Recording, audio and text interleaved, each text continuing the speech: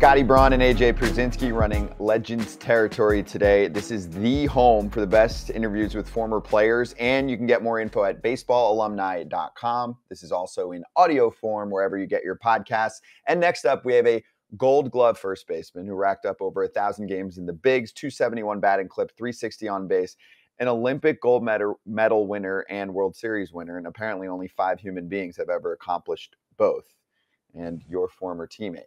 First of all, before we bring him in, Legends? This is supposed to be Legends. That's okay? harsh. That's harsh. This is supposed to be Legends, not like little fat kids that played baseball. This is going to be a legendary interview. Gold medal, okay? Stop it. Doug Mientkiewicz joining us right now. You can see the relationship between jealousy's a Doug bitch. And AJ. Tell him. How you doing, man? Fucking always hating. Awesome. Just kind of hanging out down in the Florida Keys, coaching high school, which is like pulling teeth this generation.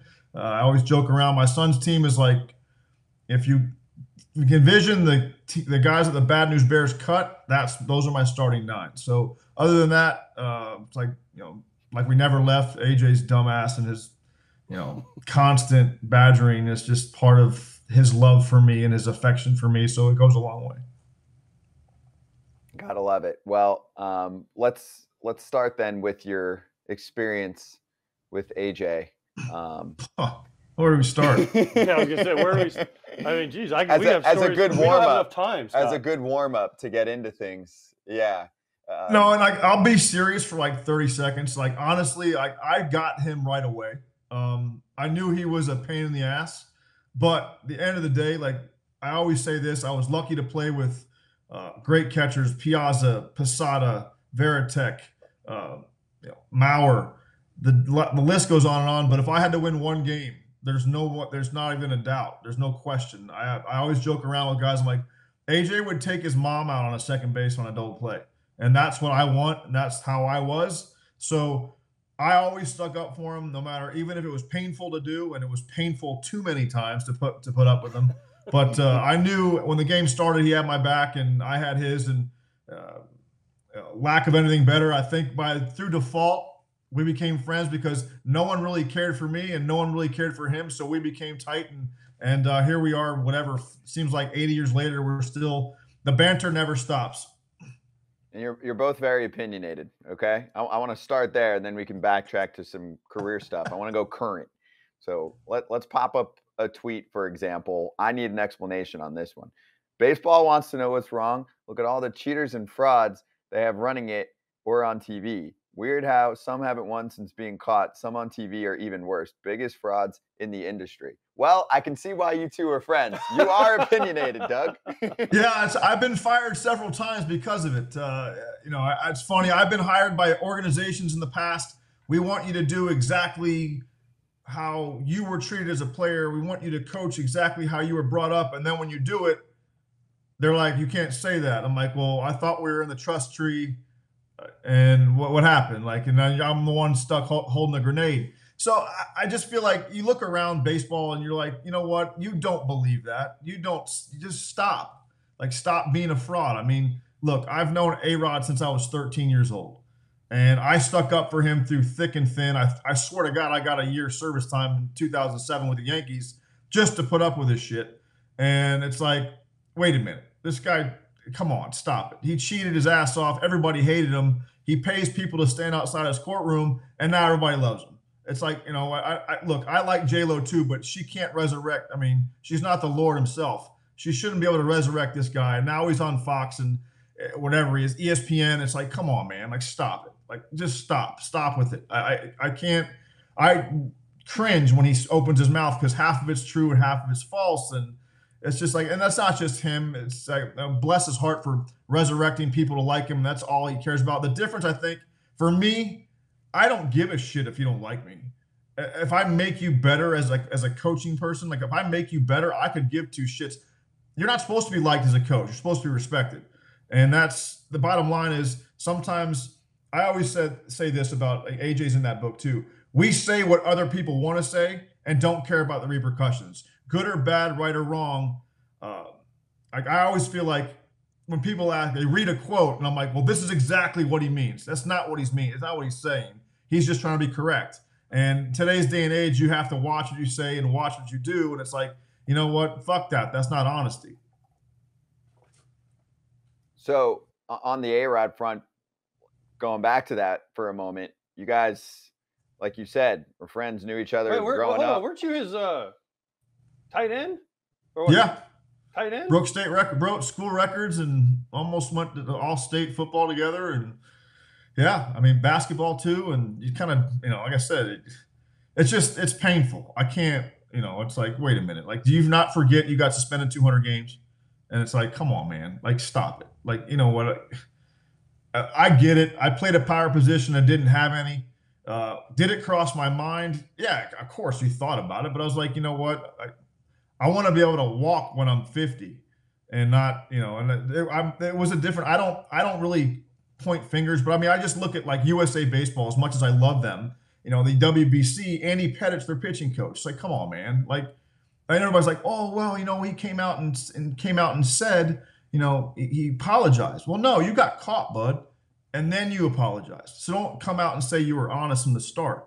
And I get it. I get why guys do it. I mean, if it was legal, I think we all would do it. It's like, you want to get back on the field. You're paid to perform.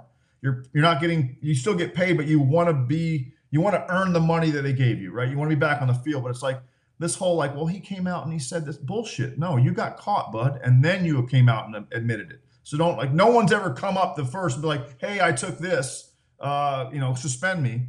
But it's like, and there's no one to blame at the game, because they keep rewarding these guys, and the list goes on and on. The guys that get contracts afterwards and all this other stuff. Now they're back in the game, and it's like, wait a minute, and now they're talking about it. It's like on TV, you're like, wait a minute, stop. It's like, Millar's an old teammate, but it's ironic how he works for MLB Network and he was a replacement player.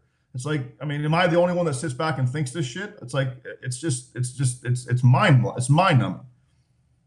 Well, in fairness, like, what would you want them to do? Or is it more on the league side? Because, I mean, they're just trying to live their lives and they're getting job offers, or they're of course. For jobs that they're getting. I said, I'm not here bashing them, but it's like all these things are, how come it's legal now and everybody says, oh, I'm sorry. And now, of course, those guys have a job. They give it to them. Of course you're going to take it. But at the same token, it's like, everybody's wondering what's wrong with the game. It's like, well, just look in the mirror. I mean, no offense, for example, if your loved one needed heart surgery, would you take them to a veterinarian? Like, that's basically I lived it for over a decade as a coach. It's like, my goodness gracious. Like, I've never seen a sheet of paper fix a guy's swing in my life.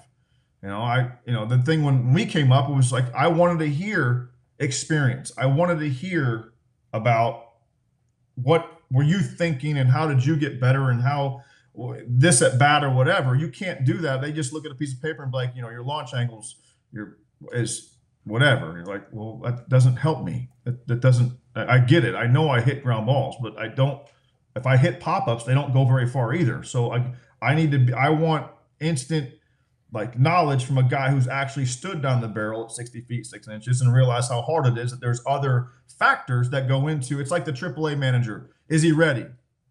Well, shit, I don't know. Like, I know he's dominated this level and there's only one above this one. I don't know how he's going to react to the third deck and the guy throwing 100 and, when you bring him in his first inning and he's got to face Pedroia, David Ortiz and whoever. I don't know how he's going to react. I know he's dominated at this level, but I can't predict the future. If I did, I wouldn't be here. I'd be some naked chick feeding me grapes on a yacht somewhere. But that's not our job. We have to just tell you what we see. He's dominated this level. There's only one more to go. You got to try it, and you got to give them, a rope to where they can hang themselves and get back up. And I watched the one you guys talk about, the kid from St. Louis. What possible good does he do going back to AAA? He's already shown you he proved it. He played there. He's going to prove it there too. It just takes time. Just because kids don't get it at the speed that you want them to get it at doesn't mean they're not getting it. I want to take you back to the roid conversation for a moment, because this is an open forum. So for you, I mean, you're throwing out being heated about guys and their involvement in the game and, allegations or suspensions or whatever it is. So where do you think it is now on that front? And then, what can you tell us about how prominent it was and what the lifestyle was like on any of your past ball clubs? I mean, it was, I mean, AJ knows it was everywhere. We saw it everywhere. I mean, you know, I remember my first reaction to it was I was a diehard Lenny Dykstra fan. I loved the '86 Mets. And he was a smaller stature, strong, but smaller on the Mets. And all of a sudden he gains 35 pounds in an off season. And you're like, man, he really worked hard. Like, but then again, you're like, hang on a second. He really did like, some bench and presses. then you start lifting weights. You're like, well, shit, I can't do that. Like, he's magical. He's, you know, he's a dinosaur. I don't know. He's mythical. And then you start seeing around the league and you're like, all right, you know what? Like, you know, Brett Boone comes to first smelling like a brewery. And you're like, hang on a second, dude. You're doing shit that, like, I get it. I mean, like I said, it didn't bother me though. It never came up in my head going, wow, you know, look at that. Because like for every guy that was successful on him, there was 15 or 20 that didn't make it that were on him that still weren't good. So you had to be good to do it. Did it make you maybe stay stronger longer? Absolutely, from what I've talked to the guys that have. But there were a lot of guys in the minor leagues that were juiced up that sucked. So it wasn't like it made you this magical like pitcher or this, you know, all-star iconic hitter. You had to hit in order to use this stuff. Why didn't you make me do steroids, Doug? That's what I want to know. Why didn't you make me and you? Well, because you know, I always like you hit balls farther in BP, but you hit queefs in the game. I'm like, that's fine. I love the full swing over the third baseman's head and then talk shit to the pitcher going, I own you. And I was like, that's awesome. Like, that's awesome. But AJ, I will say this. You did hit balls farther than anybody ever saw in BP up until I went to Boston. And it's like you and Stelly going out at BP was epic. You know, like you'd wait to hear it bounce off the stairs. Like, hang on, Stelly. Bong. And I'm like, yeah, they got it. But then he'd get in the game and he'd be Latoya Jackson hitting like little dribblers through the hole. And, as Torre used to say, I was Reggie Jackson in batting practice and Janet Jackson in the game. Okay, it worked out. It worked out. I'll never forget that. I'll never forget though when we lived together in spring training and you were like, I'm gonna hit 30, and I swear to God, I almost choked to death because I was like, no, you're not. No, you're not. And you knew 27. Like, 27. When I was close. In my book, that's 30. In my book, that's 30. But you literally said it. You were sitting there in the middle of spring training. You're like, I'm gonna hit 30. Like it's just I figured like I got it. Like I got this. And then I lost it. I lost it. I figured it out, and then I just went away. I was shocked. I was like, damn, I go, if you hit 20, that's doing some shit. As many innings as you caught, and I was like, shit. But I said, damn, he's gonna do this damn thing. And it shows that like that's a great example of what experience does for you. You learned yourself. You learned your swing. You took coaching. You took the good. You didn't listen so much to the like what didn't work for you, and then voila! At the end of the year, at the end of your career, you kept getting better and better and better. And you know, like I don't give you compliments very often, but like the one thing that made you was the fact that you never wanted to come out of a game. I remember the picture you sent me with your blown out rib cage, and you're like, "Is this normal?" And I'm like, "You look like you fell off a motorcycle." I'm like, "Yeah, you go. I'm not a doctor, but you might want to get that looked at." And then voila! You know, 3 days later, you're still playing. And like now, we get a kid that breaks his fingernail and he has to go to he gets medevac to the hospital in a helicopter.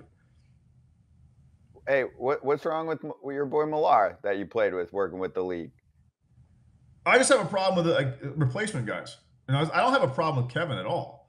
It's ironic that he works for MLB Network, or he did. I don't even pay attention to it anymore.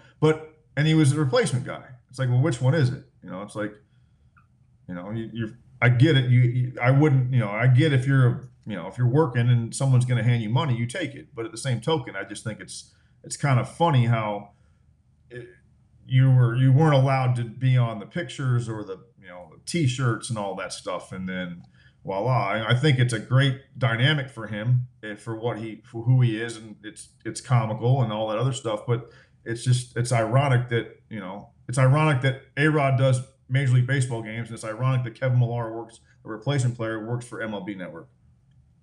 Have you spoken to those guys, especially like A-Rod you talked about earlier? Like you grew up with him.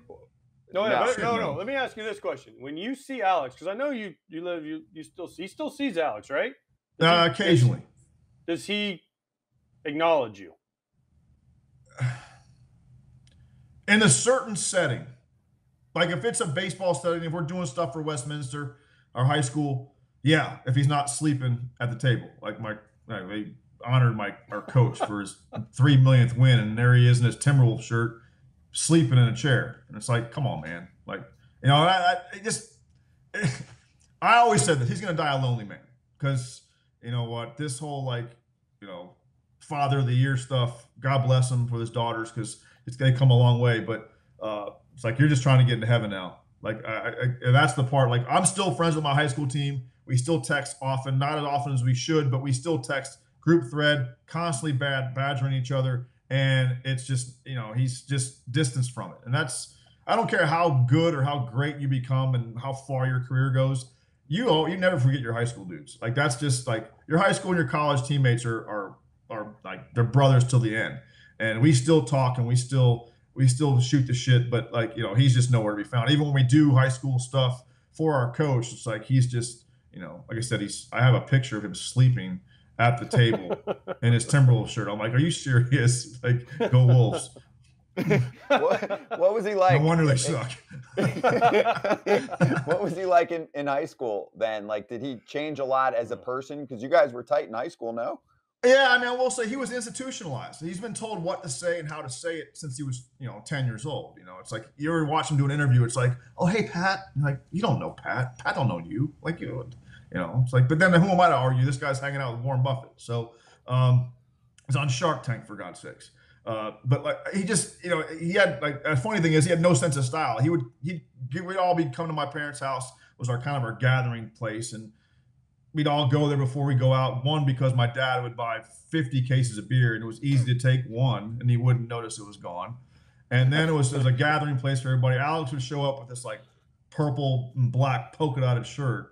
I'm like, dude, take that off. Like, I'm not going to get caught anywhere near around you wearing that shirt. So take that off, go get a shirt and joke around. Like he still owes me a shitload of money for the wardrobe that he stole from me. But not that I'm some fashion guru, but that shit was tired. But that's just who we were. It was goofy. And I think the number one thing in all seriousness in 2007, I'll never forget this. Like, it was like day 3 of spring training. And like, I'm with the Yankees in 07. And all of a sudden I'm stretching on my own I knew Johnny and I knew the guys from playing against him. But all of a sudden I noticed like Derek started coming closer and Posada started coming closer. And I just was kind of like minding my own business. And they were like, Posada came up to me. He's like, "We should have brought you here years ago." And I'm like, "For what?" Like, he's like, "Alex is completely different around you." And I'm like, "Well, because it's on you guys. You guys let him get away with this shit. Like, you call him out on his dumbass stuff he would do. He'd make a kid carry his glove and his belt and didn't know where this is." I'm like, "What the fuck? Like, you can't carry your own belt? Like, what's wrong with you? Put it on." Like, no one cares. Like, everybody else here is making $30 million too. And they're just as good as everybody else is. So what's the problem? But I remember like Posada made a huge point, like, "Man, we should have brought you here years ago." And I was like, "Well, shame on you for letting them get this way. You guys could have stopped this shit. He's in awe of all of you. That's why he wanted to come here." And, you know, and that was the year, the whole fiasco with the blonde stripper. And I'll never forget this. So we make the playoffs and we struggled all year. We made it to the playoffs. And God bless Jason Jambi. He was like my twin brother. Like I didn't know I had. And we're taking ground balls and practicing before the playoffs start. And Alex had a phenomenal year. He had like 56 homers, 160 RBIs, whatever the hell it was. And his defense was awesome. And we're taking ground balls during BP. And all of a sudden he starts throwing balls into the stands. And what's going on? Because it was October now. Well, everybody knew he had struggles in October. And Jambi stands up in the middle of practice, goes, "Hey, do you want me to put a blonde wig on and you can bend me over and bang me in the ass?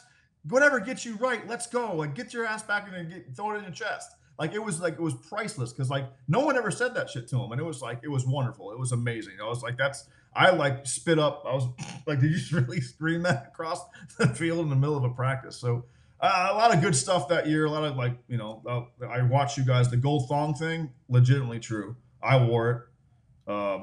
Best thing in the world. I was struggling my ass off and every day I was begging to wear it. I'm like, "G, come on, man." And G would go to Derek and be like, Derek would always say, "He's not ready yet." Because I was hitting balls hard. I just wasn't getting hits. And I'm like, come on, man. Like, I need it. Like, so we play Boston, and I'm hitting like well under 200, maybe 170, 180. And I get the bases loaded like 3 times. I pop up to the catcher twice and punch out. And here come the Boo Birds. I'm like, I was booing myself. So we have a day game the next day. And I walk in the clubhouse, and Jeet goes, it's time. And I'm like, thank God. So, boom, I put it on. First at bat, first and second, Joe Torre's got me bunting. I'm like, cool, I can do that. I can do that in my sleep. So, long story short, pass ball, got second and third. Now I'm hitting, and I hit a home run. And I was like running on the bases, like floating. I'm like, holy shit. And Jeet's like laughing at me the whole time. And I'll never forget this because I'm holding the guy on first the next half inning.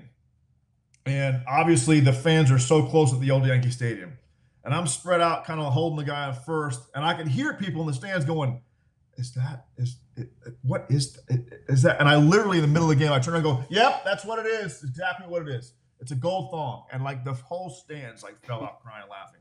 And I was like, yep, I got it. And from that day on, our handshake, Derek and I, was a thing with the freaking G-string. Wait, you tucked your jersey into the gold thong and it was hanging 100%. If you're going to do it, go all out, dude. Don't half-ass this shit. Johnny with the hole I didn't put on my skin. Johnny would walk around in it butt naked doing pull-ups. So I don't want to hear this crap. No, he said that. He said it when we did it, that he did wear it during the game. I wore it straight under. Who I put my jock over it. I was that bad that I was like, I'm wearing it. I didn't want to give it back. Who washed this thing? Did someone wash this thing? I don't care. At that point, I needed to hit so bad it didn't bother me. It had like the tool shed waistband on it, and it was like gold sequence. So it was like, and those, like I said, the fans are so close, they know, you could see it through my pants. Wow. And I was like, hey man, whatever, dude, whatever. I hit a bomb today, and I don't hit them very often, so I'm happy. I wanted to wear it every day for the rest of the year. And they G's like, no, it's only for special occasions. I got to get a little more insight then on Jeter because wait, hold on. Did Jeter wear the thing? Yeah, exactly. He wore it. Yeah, he wore it. Because we don't get much from him. Like, yeah, give me. Did he wear? I'll give you the Derek Jeter story of all Derek Jeter stories. Okay, so. Oh boy.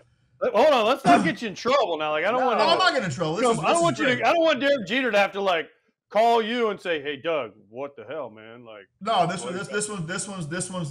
one's like, people don't realize this is a good one. This is one of the best ones I've ever had. So we're in 07, we're in the playoffs, and walking up the tunnel, long story short, a cameraman slipped and fell on my ankle, like rolled it completely horribly. I broke my wrist that year. I fought like hell to get back. I got back, had a great September, starting game 1 in Cleveland, CC, whatever. So we lose the first 2 games. The one game is the bug game where shit was crazy. And we're on the flight back, and Joe came up, was walking through the plane, and it was like, usually how Joe did it was if you drew straws for the veteran guys who had to come in on media day to take the media. And I was like, Joe, my ankle's a mess. I'll do the media, no problem. Let these guys sleep. I'll do it. I'm already going to be there, so whatever. So he's like, cool. And he's like, you know what would be a good idea? And that was the game that the bugs came out, and Joe goes, you should say like something about that we all had, like Derek had Derek Jeter Driven cologne on. And Derek Jeter Driven just came out. And so I was like, sure, we'll fire it out there.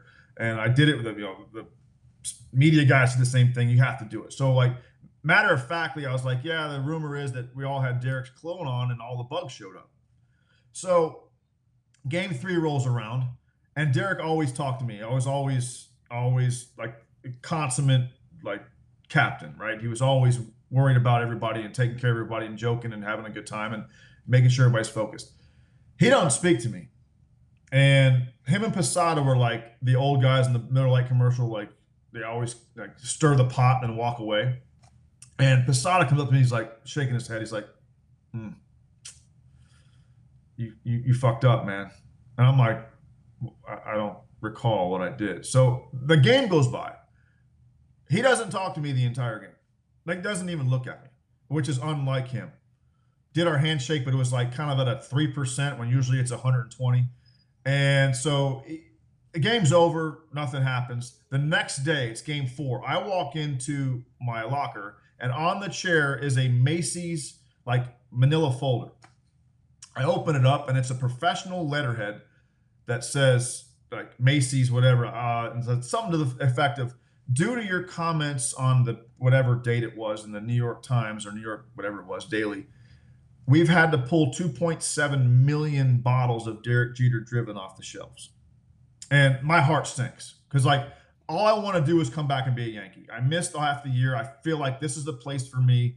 I can hit lower in the order and do my thing and play defense and win a championship. And I'm crushed. Like, this is the playoffs, and we're in an elimination game. And I'm like sick. And Derek won't even talk to me. He won't even look at me. So I go into Joe's office. He's like, man, you fucked up. I'm like, Joe, you helped me. Like, you told me to say it. Like, so I'm like freaking out. So we go on the field, and always Derek leads us out, right? He's the first one out of the dugout. And I was trying to, like, always right behind him because first base is right there. And he runs out, and he runs the first, and he kind of stops, and he goes, that letter is all bullshit. And I'm like, are you fucking serious? Like, I took the ball and I spined him, like, right in the back. I go, look, I know these playoff games are easy for you, but I'm shitting a brick here. Like, these games are stressful. I'm freaked out, and you think it's one big joke. And, like, I look over, and, like, everybody's in on it. Joe's smiling. Posada's laughing under his mask. Like, the whole game, I'm like, dude, this isn't funny. And we end up losing, but that was like, people had no idea, like, this was going on. And I was, like, shitting a brick because I was like, I just ruined my chance to be a Yankee. I dissed Derek Jeter in the press about his cologne and all this stuff, and he wouldn't talk to me. So I was devastated, and I realized it was a joke. I was like, I'm so gullible. Like, I deserve that for sure. Wait. And then you're in Pittsburgh the next year, is that right? Oh, I went right to Schittsburg. Yep. They got you. I tell you what, they got you. I tell you what, careers really. I mean, when you go from the starting first base for the Yankees to the utility guy for the Pirates, no career has ever gone better than what in a 6-month span than that shit. So I've actually never heard that story, which is great. But which leads me to a question now that I have. So Scott doesn't know. No one knows the story except for Doug and I. So that was 2007. You said. Mm-hmm. 2008, Doug and I go to the national championship game, Florida, Oklahoma. Oh, okay. So I don't know. That's probably get Doug in trouble. I don't care. 2008, we go to the national championship game, Florida, okay. Oklahoma, in Miami. We go to his house, we fish, then we go to the game. The game was at 8 o'clock. We got to tailgating at 10 a.m. Okay. Oof. The whole day, 10 a.m. And we had a big old thing. We had ESPN, the magazine, come in, they throwing cheerleaders up, and I'm looking, going, God, which one do I catch? Because there's 4 of them flying down at me, and they're taking pictures. We had the band. Remember, they had the Florida band come through with the cheerleaders and stopped, and they did a whole thing for this. It was crazy. So the game goes, whatever. At one point, I get a tap on my shoulder, and it's my wife, and she goes, "You going to do something about him?" I'm like, "What? I'm watching the game." She's like, "No, you need to look." And Doug's jumping over the chair trying to fight the guy in the stand. Oh, shit. Right? And I'm like, he'll be fine. And I'm at a Gator game. Like, I'm miserable. Yeah, he went to Florida State, so he didn't give it. He didn't care. So after the game, we hang out, and I was driving us back to his house, and stop drinking, driving home. It's like 2 a.m. Boom, we're driving home, and we get off the exit for his house in Miami, and you know where the the Dolphin Stadium is. It's like a drive to Miami because where he lived in Miami. Miami Gardens. It's like a good hour. Yeah, so we get off the highway. And I'm driving, and Doug's in front of me, and I'm behind him. We're following him. All of a sudden, I see a cop go by me. And then he turns around, and lights come on. And I'm like, my wife's sleeping next to me. I'm like, oh, boy. So he pulls me over. Lights, the whole deal. And he comes and knocks on the window. And I have my... Pulls you over. Pulls me over. And I see Doug go up, and he pulls over. And I'm like, oh, weird. So I'm sitting there, and knock. Here you go. Roll the window. Yes, officer. He's like, do you know why I pulled you over? And I was like, no. He's like, well, you did. I don't know. You ran the red light or something. I'm like, well, I didn't really run the red light, but okay. He's like, license and registration. Well, I have my cell phone on my leg. And so I try to hand it to him and to give it all to him. And whatever, he checks it, and he pulls it out, and he's like, oh, okay. All right. Well, can you step out of the car, sir? And I'm like, okay, well, I have my cell phone. I get out my cell phone. Bam, bam, all over the ground. Right? So then we're on the ground looking. Oh, we found it. We pull it up. He picks it up. Yeah. Can you come to the back of the car? And I said, yeah, sure, no problem. In my mind, I'm like, God, I'm not drunk, but gosh, like, man, this is going to go bad. Like, this could be really bad. So he goes, I pulled you over. And I said, no. He goes, he takes his flashlight and he goes on my back of my bumper, and there was like 50 bottle caps from where we had been tailgating, and people had been reaching in my thing, open it, and they were just sitting on my bumper because I had a Denali and they have that ridged bumper, so they were all just sitting there. And I'm like, oh God. And he looks at my lights. He goes, oh, Pierzynski, huh? He's like, oh, you play baseball? And I was like, so in my head, I'm like, oh, I'm gonna get out of this bitch. And then he goes, too bad I'm a Cubs fan. I was like, damn it. This is my one shot at the whole thing. I was like, this is my one shot to get out of this. Right? So then I'm like thinking about, all right, can I touch my nose? I'm good. I start do like Z, Y, X, start doing the alphabet backwards.